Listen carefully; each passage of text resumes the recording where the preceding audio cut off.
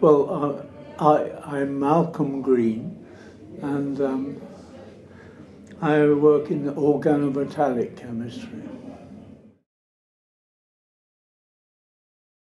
I was his first student to a point when he arrived in Imperial College, England, after being in Harvard.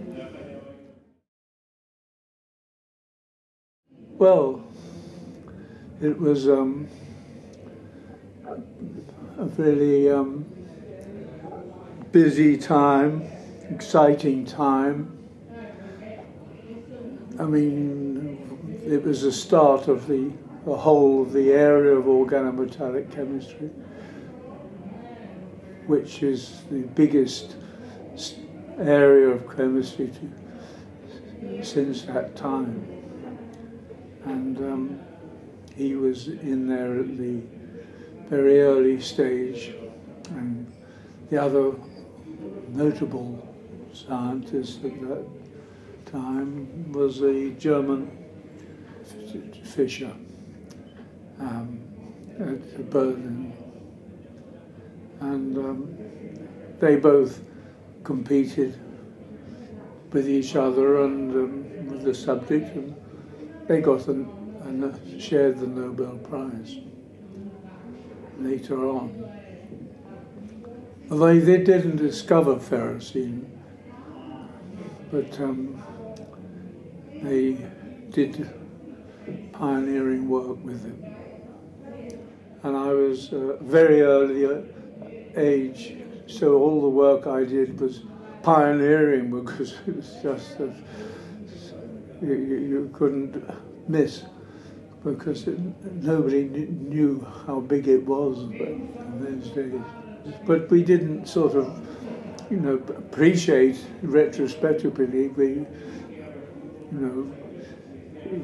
just did it, and it turned out that it was exciting in the sense that it was very new.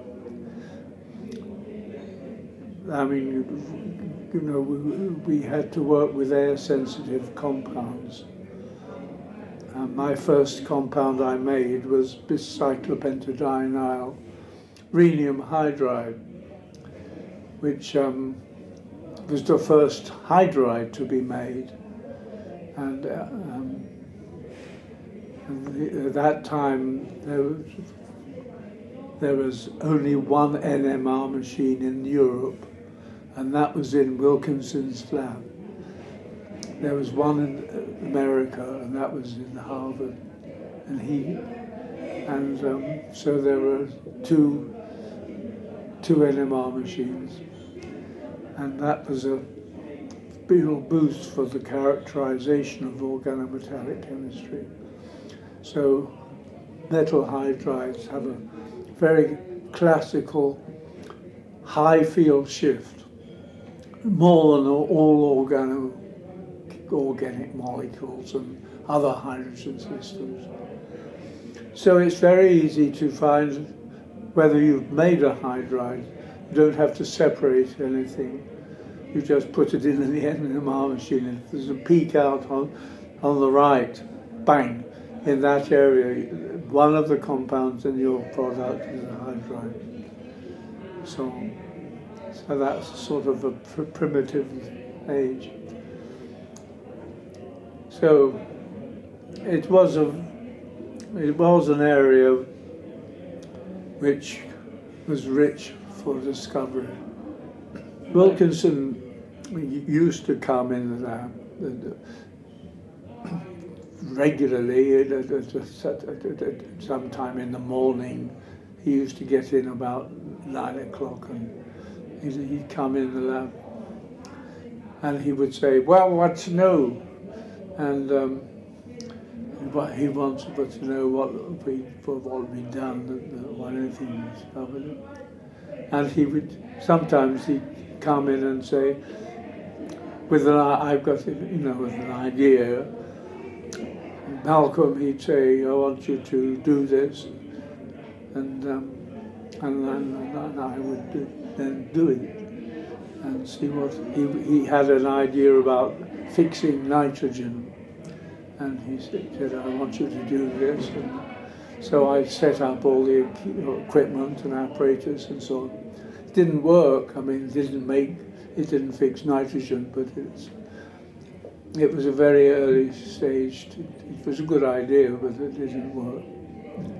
And so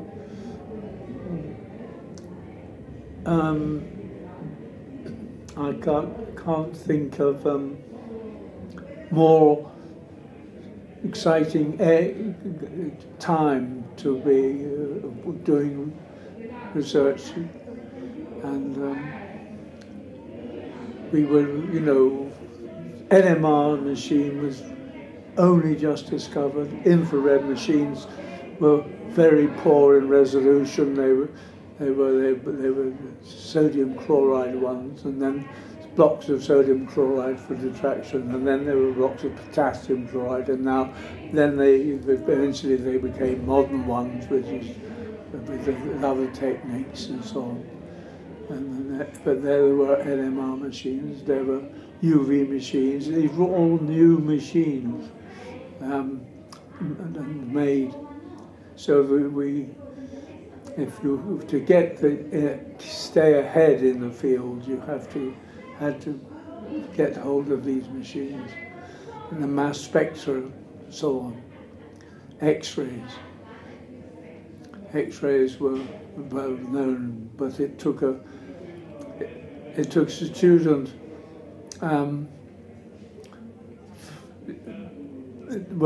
A student doing X-ray structures could do probably 2 molecules or 3 molecules, quite simple molecules, in 3 years. Now, you can, with a computer and modern X-ray machines, you can give your sample to someone after breakfast, and by tea time you'll know a high structure, 5 hours or something like that. And so that's how. But we had to get a member of staff to get an X-ray machine and do the structures for Wilkinson, and so characterisation was not always very easy, because mistakes were made for this reason.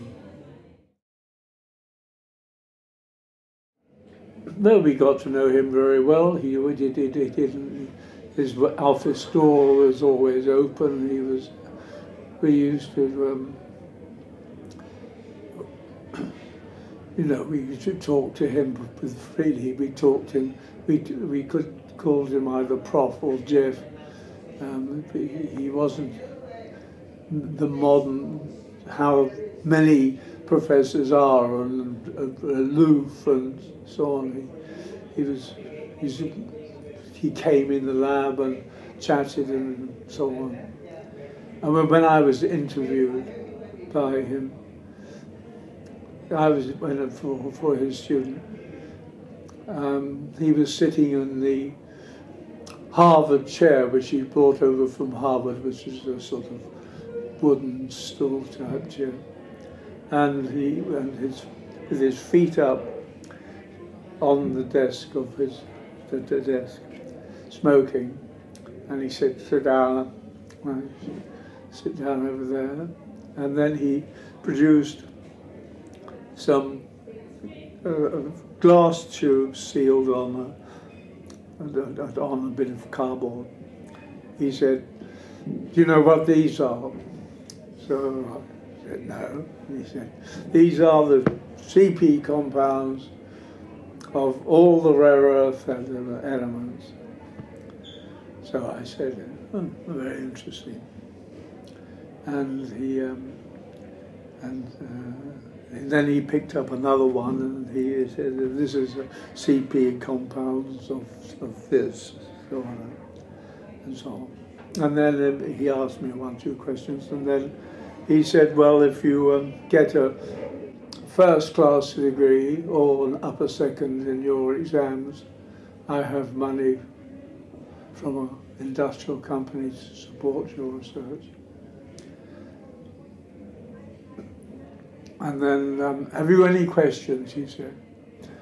I thought about it, I said, no, and I left. But I did have a question, which I thought better not to ask. What's CP? It's a true story.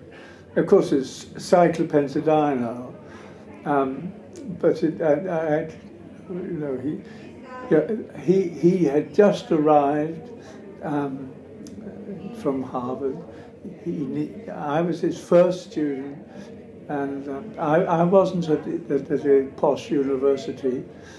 I got my BSc, trained at Acton Technical College, which didn't train many people for London University, but they did physics and chemistry. You could take the external London exams, and that's what I did.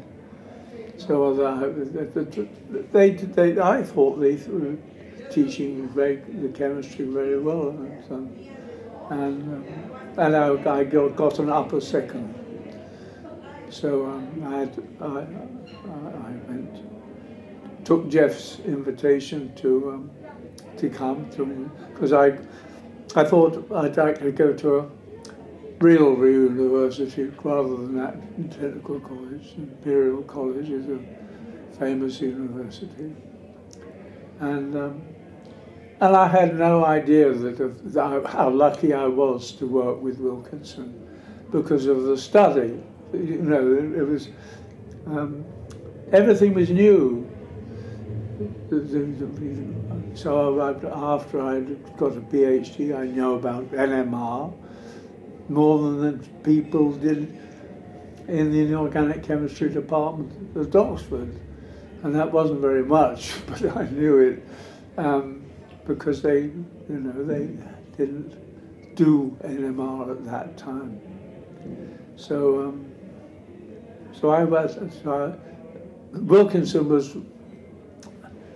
Wilkinson came to me. He said, I've just had a telephone call from Professor Emeritus, who was the professor of inorganic chemistry at Cambridge.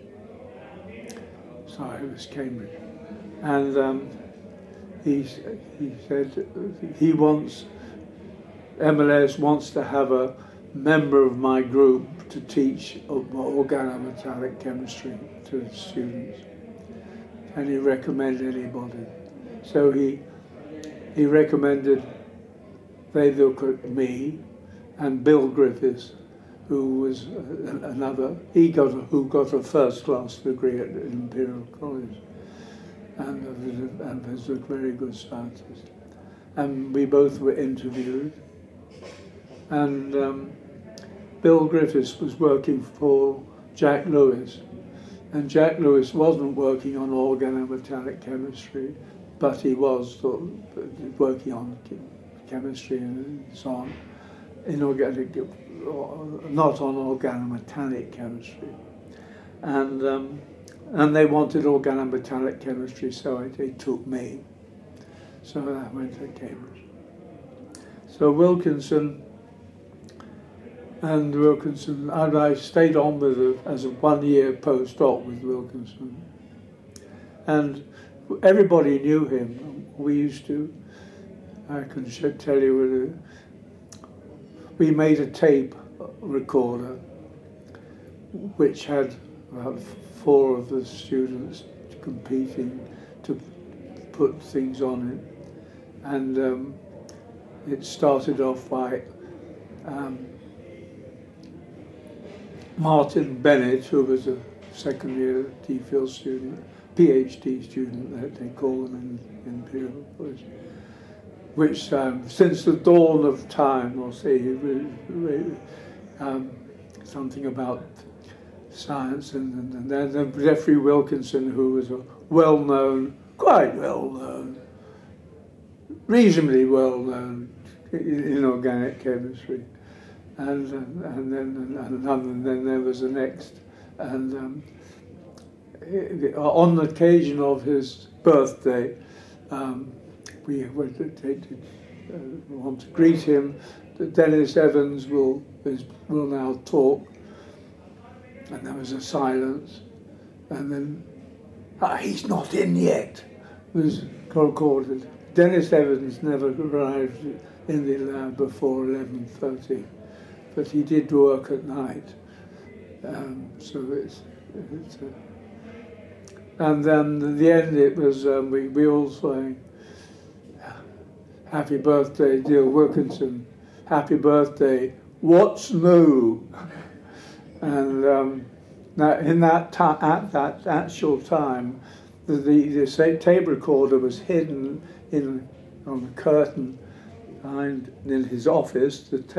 The power label, the power wire was taken out. It's outside, and the switch was there.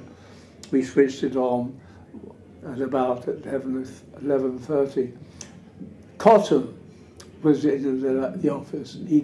He'd flown over for 3 weeks to finalise the working and writing of the famous Cotton and Wilkinson inorganic chemistry textbook. And they were there working on this, and suddenly this since the dawn of time from Martin Bennett,